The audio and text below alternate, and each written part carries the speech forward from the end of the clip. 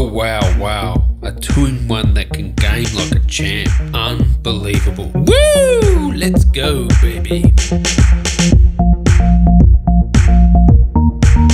Tell you out there, champs. Today we're going to have a look at how the Dell XPS 15 2-in-1 9575 games. So if you're new around here, please consider subscribing. Be a champ, I'd really appreciate that, and give me a like if you like the video. And you wouldn't really think 2-in-1's game, but this thing, wow, it games like a champ because it does have Intel's GigaByte G, which is Intel's 8th generation quad-core CPU with the Radeon RX Vega MGL attached to it. And that MGL has 4 GB of HBM memory. This model here has 16 GB of RAM, has an i7-8705G CPU. This also has a 4K touch display with the pen support there, touch sensitivity and all, 16 gigs RAM and 1TB SSD. Also comes with Windows Home, and if you want to upgrade to say Windows 10 Pro, check out the links in the description. I have a discount code where you can get a Windows 10 Pro license for cheap, also Office keys very cheap. So check out the description for those links and the discount code. So this i7-8705G is a really fantastic part. Now the actual CPU side of it is actually a 15-watt quad-core CPU,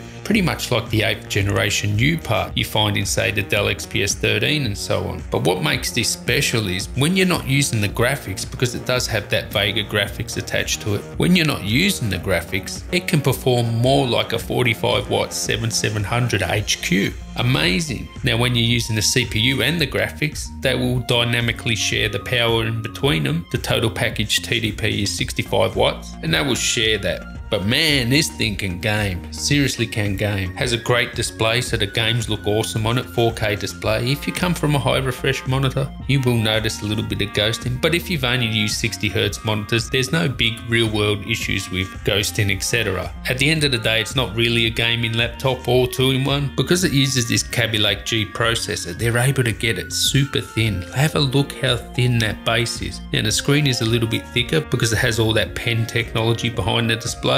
But look how razor thin that base is. It's much thinner than the XPS 15 9560 or 70. And because it's so razor thin, you don't get the USB Type A ports. You're stuck with USB-C and Thunderbolt and mini SD card. Also the keyboard has less travel, so it's got that magni-lev keyboard, which takes a bit to get used to, but once you get used to it, it's not too bad. I don't mind it, but it will seem foreign at first. And the sound's actually really good on this too, so you know, depending on which orientation you use it in will depend on what sound experience you get. And also I noticed it has a vent underneath. Now if you flip this around in tablet mode and put the keyboard as the base of the laptop, you can have that vent sticking up. Now heating is not really an issue on this, but it's an interesting way to game. Also what I noticed is when I was gaming, the noise isn't that loud and it doesn't get hot. Really, it's 60, 70, not very often would it go into the 80s. And because of that, the sound isn't that bad. Obviously you can hear it. It's not silent, but compared to a gaming laptop, like really quiet. Now you all want to know how this performs, and I would say it's a medium to high-ish 1080p 60 frames per second performance there. It's actually faster than the 9560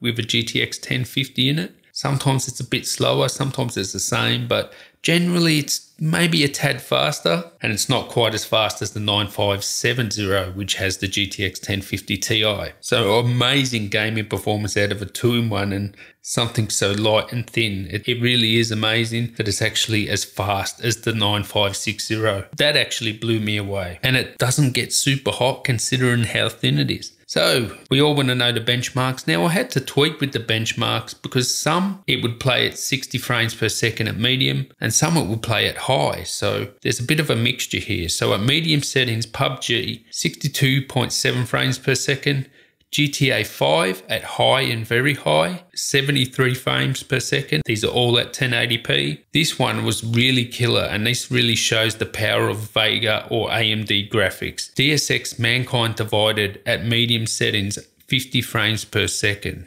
That is amazing for DSX Mankind Divided, and AMD graphics really perform well on this. You know, we'll be looking under 50 frames per second on the 9560, and even the 9570 wouldn't be that much faster, if at all faster. Now Fortnite, 140 frames per second at medium, so I bumped it up to high, and we were getting 91 frames per second on Fortnite 1080p. And to round it off, Battlefield 1 medium settings 1080p 69.1 frames per second. So as you can see, this thing is a gaming beast. It is not a gaming device, but if you want to game on it, you're going to get a great experience. I will show you some live gameplay now. So look on the top left hand corner for the thermals, frames per second, and the frequencies of the GPU and CPU. I'd like to thank you guys for watching. I'll have more reviews on this XPS 15 2-in-1, so make sure you subscribe to see them. And till next time guys, tally ho. Righto chaps, now let's see how this Dell XPS 15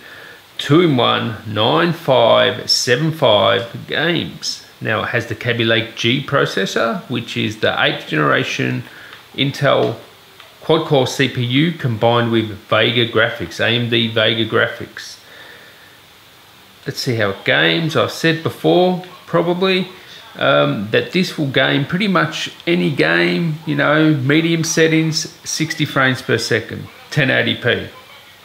So that is indeed really powerful for a 2-in-1. In fact, it's nearly as powerful as the last XPS 15, the 9560, with the GTX 1050, the 4GB GTX 1050. It's nearly as powerful as that. I wouldn't say it's quite as powerful, but it's pretty close. And considering how thin the base is on this, like I know the screen's a bit thicker because it has all that gadgetry behind the screen that is used for the pen support, but the actual base is really thin. It's super thin. It's amazing that you get this power, and you know, I'm bored of testing NVIDIA graphics, even though NVIDIA is the best, come on, we've got to say that, but it is great to be testing a GPU from someone other than NVIDIA, and VEGA just sounds cool. And as you can see, we're getting 2.4, 2.5 on the clock, the CPU clock, top left hand telemetry there. We're pulling about 72 degrees on the CPU and around 70 frames per second. And this is at high, very high settings, 1080p. The GPU's running at about a gigahertz and 65 degrees. And so far, I have not encountered any bad throttling that affects gaming performance. You got to remember that the CPU and the GPU in this, they share power dynamically, so you cannot run both of them at full speed at one time. They actually share the power dynamically. It does have a 130 watt power supply. I believe these are 165 TDP, the watts, 165 watts. So I don't think it really, oh sorry, not 165, 65 watts combined. That's GPU and CPU. So I don't think we really need a 130 watt power supply, but remember they can boost, they can actually use more, like the CPU can actually use more than 45 watts. And the GPU, I'm not actually sure how much that can draw, but it's supposed to be altogether 65 watts, which is an amazing amount of power you're getting out of a system.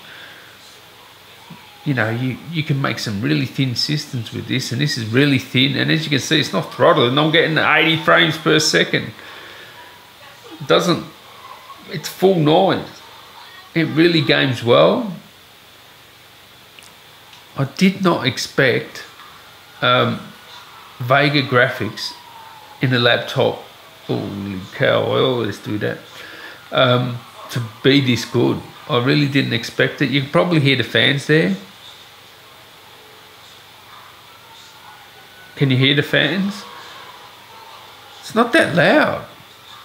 Honestly, I mean, I've got a gaming laptop in the house now, and you know, compared to a gaming laptop, this is very quiet.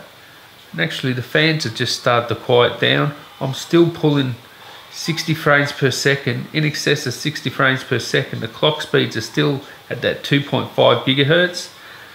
CPU is 74 degrees. We're not getting up to that stupid temperature of around 100 or anything like that. Very controllable temperatures here. Oh. And the GPU is not even hot at all, really, is it? So very good cooling on this. The performance is really good. Still getting over 60 frames per second, just under.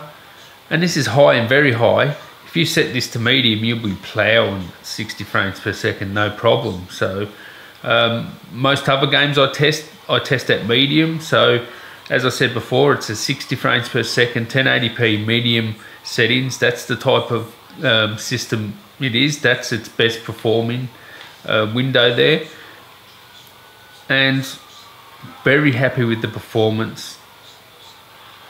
And as you can see, it's very bright now. So usually that means in high traffic areas the frames should start dropping on a really bright day like this, because you know, bright days for some reason require more horsepower, or they're harder to run for some reason.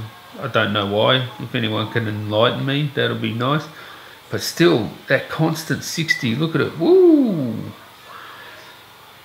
Just dips under 60 every now and then, but still it's basically a constant 60 frames per second, no heating issues whatsoever, and it's super quiet. I mean, compared to a gaming laptop or even like some other just 15-inch laptops, it's very quiet. It's like it's not even working. Have a listen.